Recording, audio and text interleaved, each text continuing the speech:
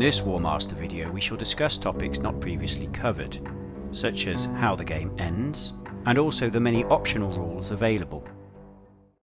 Page 69 of the rulebook offers 3 alternative ways that a game of Warmaster may end. Firstly, both players may choose to play a set number of turns each, with the game ending once both players have had this requisite number of turns. Alternately, play may end when one player concedes. And this is the same as tipping your king in chess. If you can't see a way forward, you can end the game and hand victory to your opponent.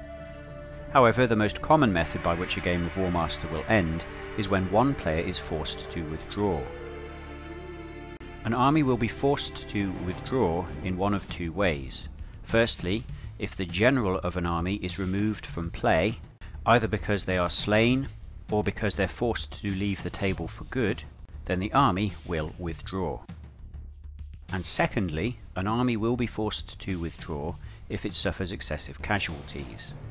The withdrawal point of an army is equal to half or more of its total number of units, and this is most commonly referred to as the army's break point. Once the break point is reached, the game ends. And this can happen at any point during a player's turn, whenever a unit is removed as a casualty, which brings the army to its break point. Note that it is only units which count towards the break point, not characters. Once a unit has lost all of its stands, it counts as 1 point towards the army's break point. However, if a unit which began the game with 3 or more stands is reduced to 1 stand, then this counts as half a point towards the army's break point. However, a unit which begins the game with 2 stands or only a single stand never counts as half a break point.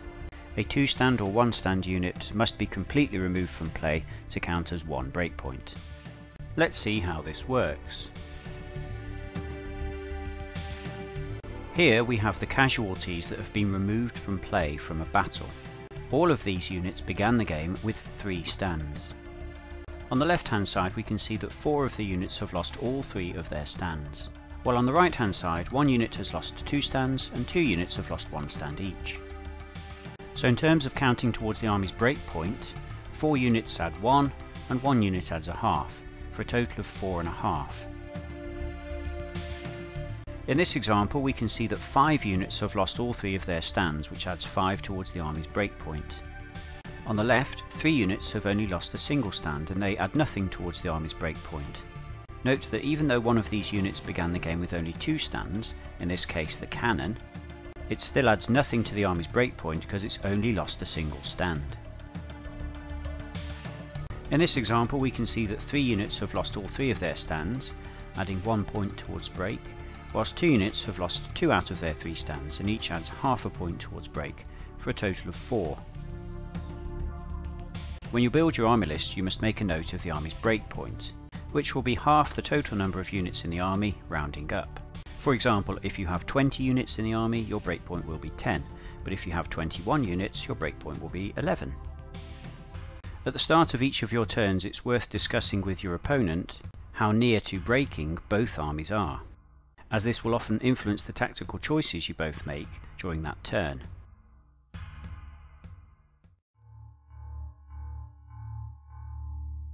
Once the game has ended, and assuming that one player did not concede, then the winner is determined by calculating victory points.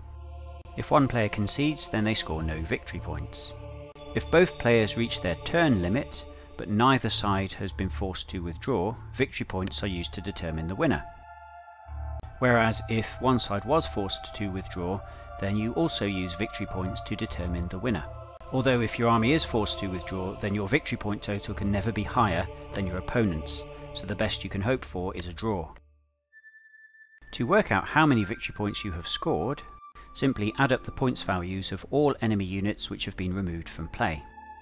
Any unit which has lost all of its stands gives up its entire points value, while units which started the game with 3 or more stands and have been reduced down to 1 single stand remaining give up half their total points value as victory points. And in the case of odd numbers, round any fractions up to the nearest 5 points. For example, a 45 point unit reduced down to a single stand will give up 25 victory points. Any characters that have been removed as casualties also give up their full points, including the cost of any mounts. Also, don't forget to add the cost of any magic items carried by a unit or a character to their victory point total. A unit which began the game with 1 or 2 stands only must be completely destroyed to earn any victory points at all. Whoever scores the most victory points wins. If both players score the same, it's a draw. Now, of course, if you wish, you can do away with the concept of victory points entirely, especially if you're playing a scenario, in which case you can set a predetermined victory condition for either army, and as soon as one player reaches that condition, they win the game. And this system is most often used by tournament organisers in order to ensure that games of Warmaster do not drag on for inordinate lengths of time. In my games, I do enjoy using the victory point system, because even if you are forced to withdraw, if you've caused enough damage to the enemy, you will be rewarded with a well-earned draw.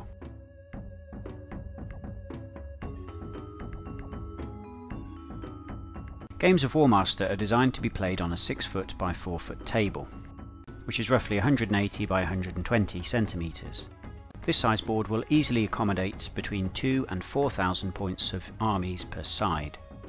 When deploying armies, you must ensure that there is at least an 80 centimetre gap between both sides, as this ensures that the player who takes the first turn doesn't have an unfair advantage in getting the first charge off.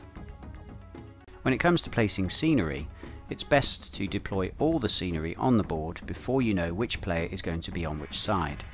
And once the battlefield scenery is set up to your mutual satisfaction, you can roll off to decide who picks which board edge.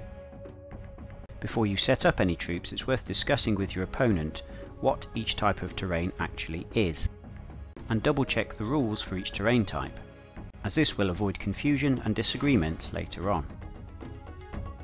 When deploying your armies, there are a variety of methods you can use. For example, you could alternate setting up one unit or one brigade of units at a time, starting with the player that chose the board edge. Alternately, one player could draw a map, showing where their army will deploy. Their opponent can then deploy on the battlefield before the person who drew the map deploys according to their map. Or finally, you could use the optional scouting rules for deployment, which we'll cover later. Also note that many Warmaster scenarios will change the deployment rules entirely. For example, one army might have to set up completely before the other, and they might be in defence of a village or guarding a wagon train.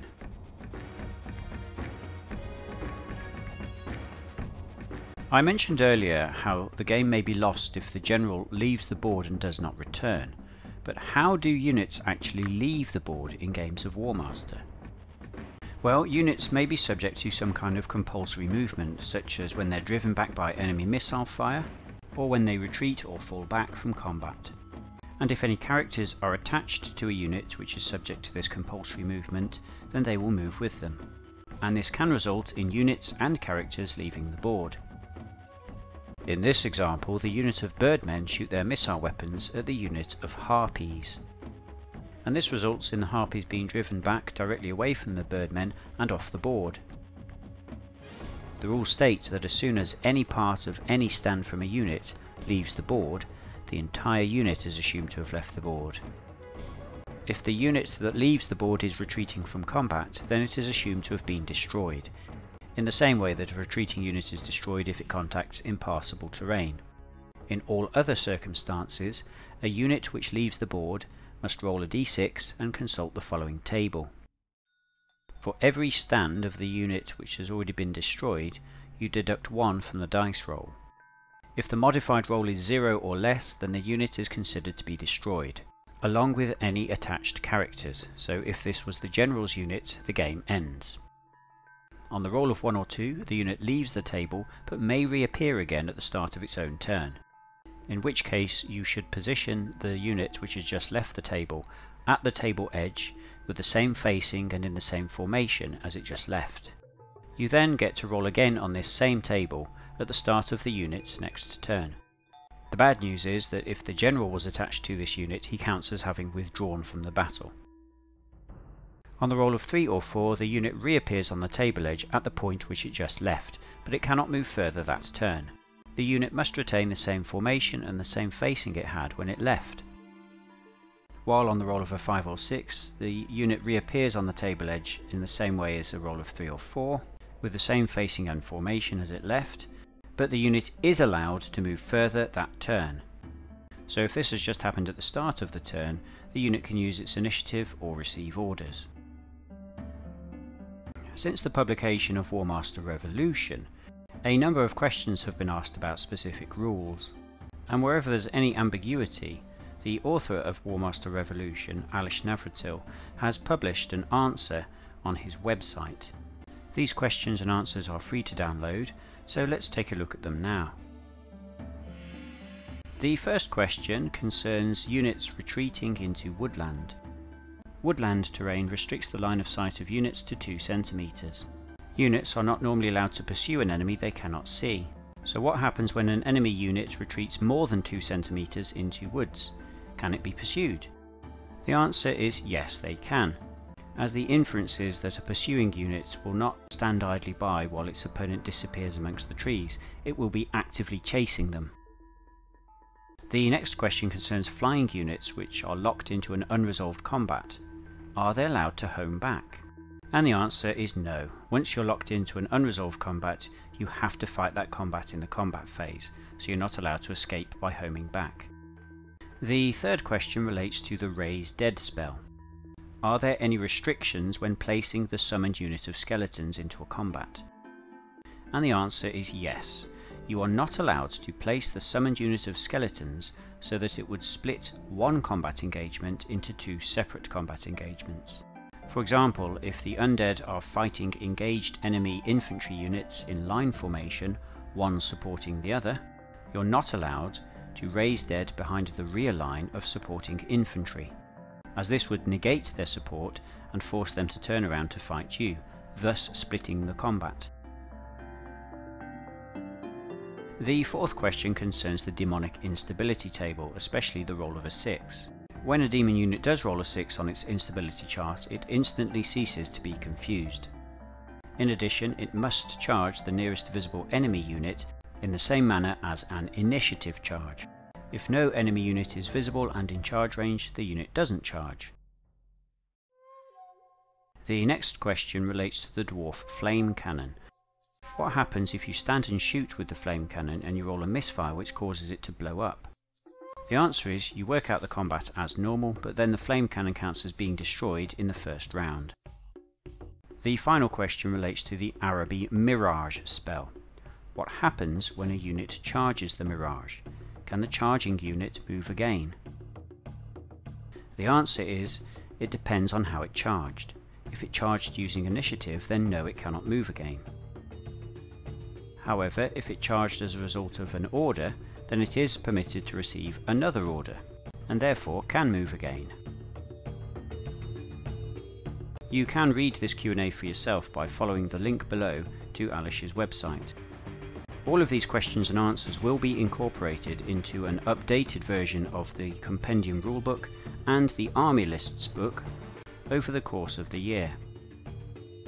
So make sure you check into Alish's website every year to ensure you have the most up-to-date version of the Warmaster Revolution Compendium rule set.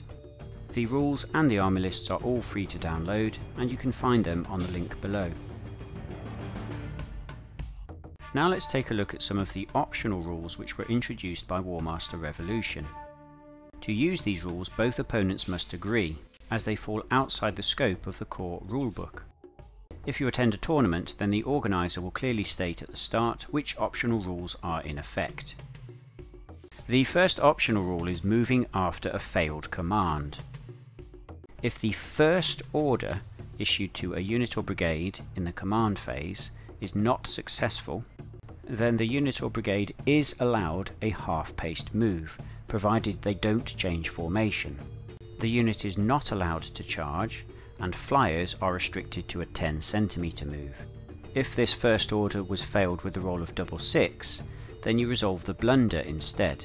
Or if the general rolled a double 6, there is no blunder, instead the unit doesn't move at all, and the command phase ends. So this rule was introduced to prevent the phenomenon where armies could sit there and do nothing for turn after turn due to a string of poor command rolls.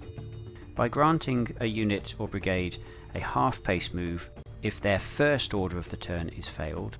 It permits the army some degree of reactionary movement. So you may not be able to get your troops to do exactly what you want, but they're not just going to sit there idly. And this has proved to be a very popular optional rule, especially amongst greenskin players. Note that this optional rule has no effect on a unit's second or third order of the turn.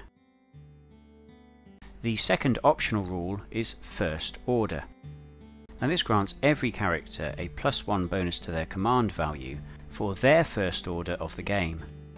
So this is a one-time bonus which will only take effect in your army's first turn. No character's command value can exceed 10 through this optional rule. And it has been introduced to represent an army's better organisation and communication at the start of a battle. It's another popular change. And don't worry, I've spotted that it actually says leadership and not command. This is being addressed and the rule will be updated to say command later this year. So until then, you can play it as it's intended. The third optional rule is charging flyers. This restricts the charge move of a flying unit to 60 centimeters instead of 100 centimeters. And this was introduced to reduce the threat posed by flyers to vulnerable units such as artillery pieces, as flying units now need to be within potential threat range of the enemy in order to charge them. The fourth optional rule is partially defended units. This can be applied to units of infantry or artillery who have some of their stands in a defended position and others not in a defended position. For example, an infantry unit may have 2 stands behind an obstacle and 1 stand in the open. A partially defended unit still counts as defended, so the enemy will hit them on a 5+, but if the partially defended unit is charged, then the enemy is still allowed to claim any additional attacks from charge bonus. This rule is designed to speed up combat, whereas otherwise you would have to work out the combat on a stand-by-stand basis, as some stands would be defended and others not.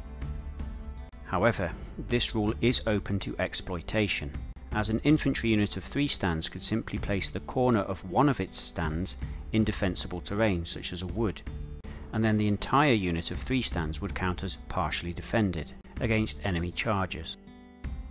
Note that this optional rule only applies against enemy charges and not against enemy missile fire. In the case of missile fire, you always work out your unit's shots against the closest visible enemy stand, which will either be defended or in the open. The fifth optional rule is flank and rear charges and pursuit. And this permits units of cavalry, chariots or flyers to be pursued for 1 round of combat if they've been charged in the flank or rear by units that can't normally pursue them. So for cavalry and chariots this would normally be infantry.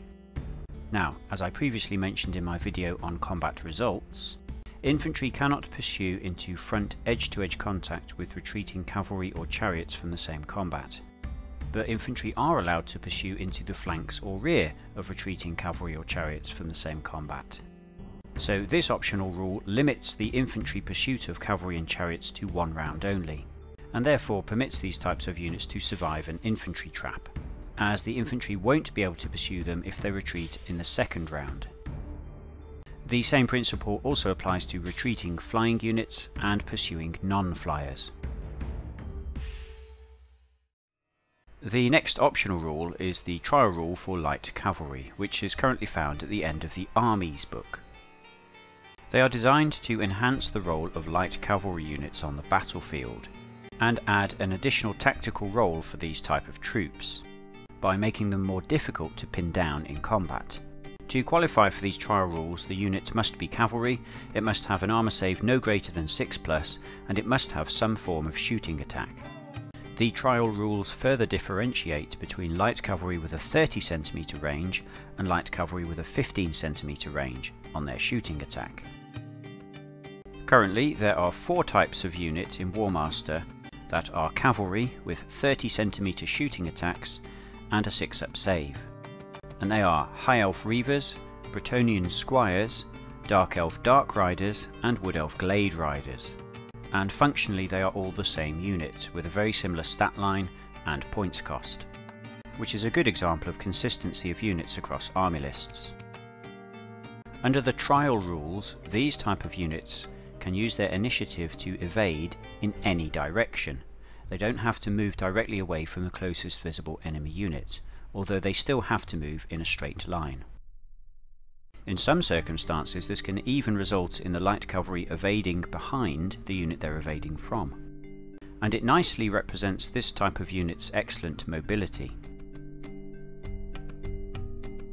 The other type of light cavalry are units with a 15 cm shooting attack, and currently this includes Wolf Riders from the Orc list and the Goblin list, Kislev Horse Archers, Araby Desert Riders, Dogs of War Light Cavalry, and Chaos Dwarf Hobgoblin Wolf Riders. And hopefully one day we might be able to add Beastman Centaurs to this list.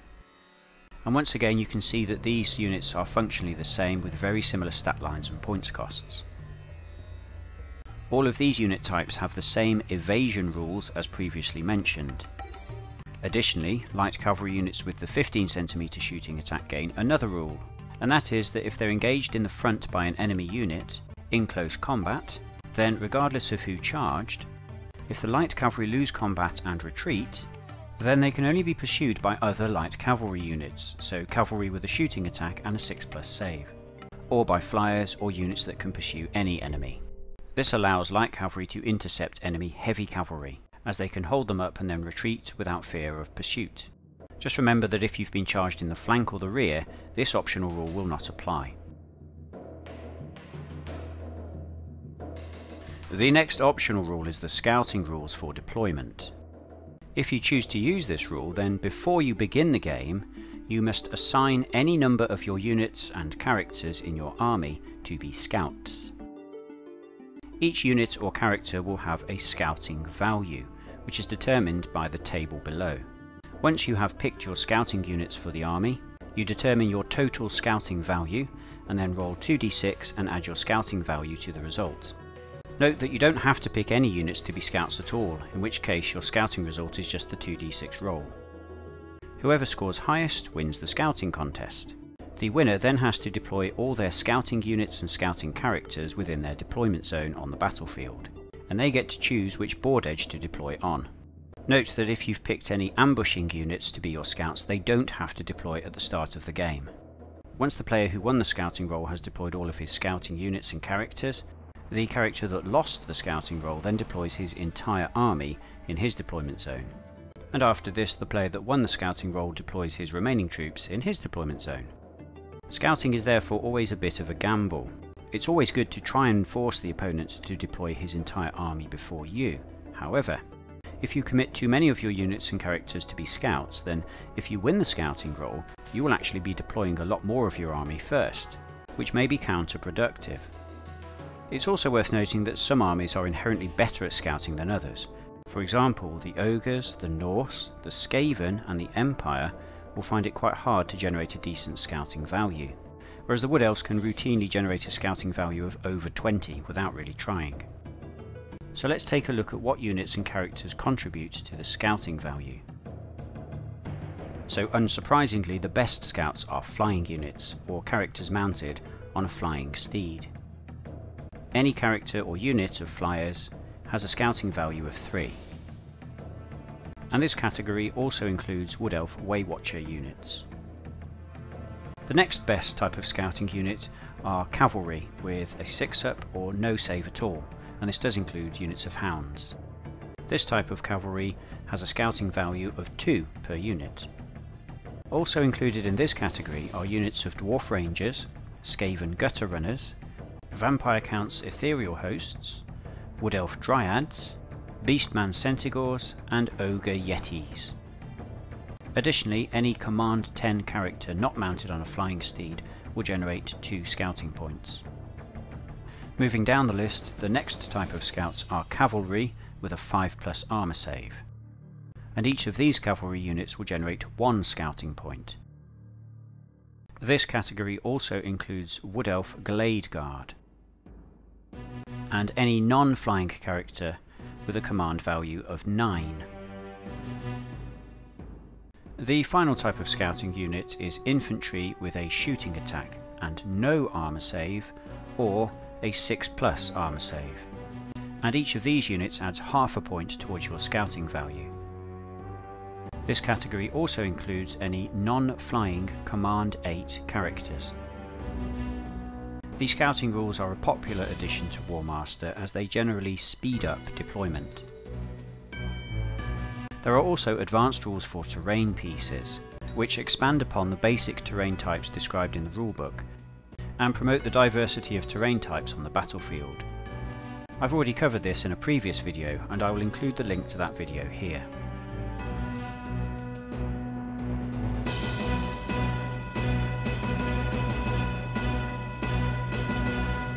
But this now concludes my video on the miscellaneous rules from the rulebook and the optional rules for Warmaster.